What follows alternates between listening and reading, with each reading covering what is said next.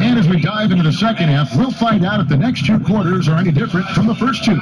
So far, it has been a runaway. You look at Junior in this game, he's been everywhere. The burst he's had when going at the rim has been... And yep, another basket. We're bearing witness to one of the great scoring seasons of all time. Greg, he's delivering night in and night out. Great games and nearing third all-time for scoring in a season. And guys, don't look now, but Michael Jordan's scoring mark from 1987 is in his sights. And Bryant the bucket on the assist by Griffin. Bryant's got his first basket of the night. You know, Blake Griffin, he gives you a little bit of everything offensively. Terrific court awareness. Putting consistent pressure on this defense. Just the threat of him out there makes this offense work. Detroit's gotten fewer than half of their three-pointers to go down tonight. They're 4 for 9. Knight dishes to Bryant.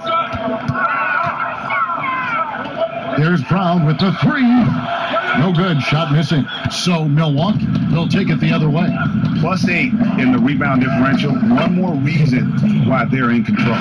Man, just adding insult to injury. He just waltzes inside and extends this lead. A uncontested shot at the rim. You have to compete at all times. Knight looking it over. Pass to Griffin. And the rejection by Antetokounmpo. And if Giannis is anywhere close to you, don't shoot it. His length covers a ton of ground, and boy, is he fast. After hitting 3 straight, they finally missed one. But you can see the rhythm coming out of the half. How about that mobile one block we just saw? Amazing defensive work. Man, he's all over that shot. Has it read the whole way and gets the position he needs to make a play. Here's Bryant, and Bryant slams it in. One of the cases where height failed to tell you the whole story.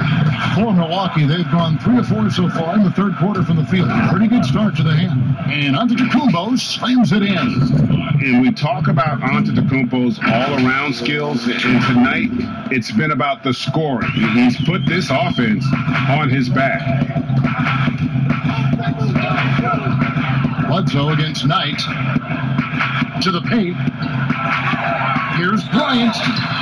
Shooting foul as the whistle blows. He'll shoot 2 free throws.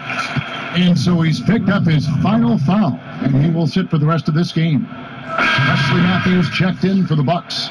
You know, Greg, you probably know as well as anyone, what was it like going up against the Bulls in the 90s? You know, it's weird to say, but in a lot of ways, we were a lot like they were. Hall of Fame talent at the coach, a defensive-minded team, but the one difference was, you know, the Bulls had that guy that wore that number 23. I think I'd say that might have been the one difference.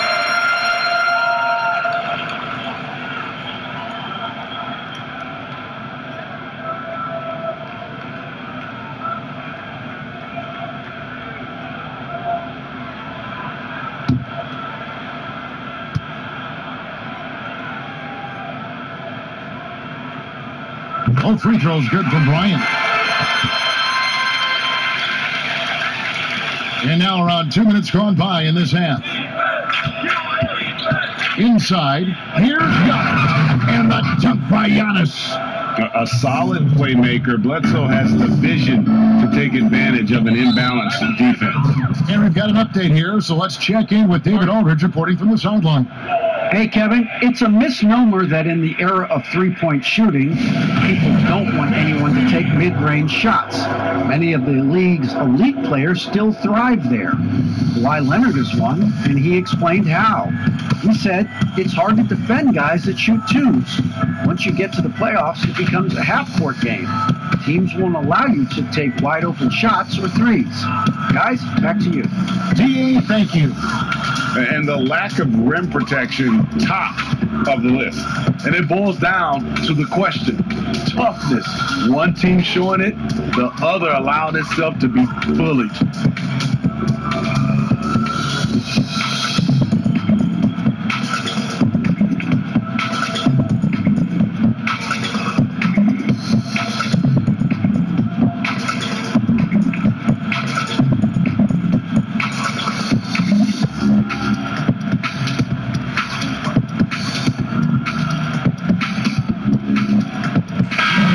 changes here for the Bucks. Ilyasova's checked in, and Todd subbed in for Chris Middleton.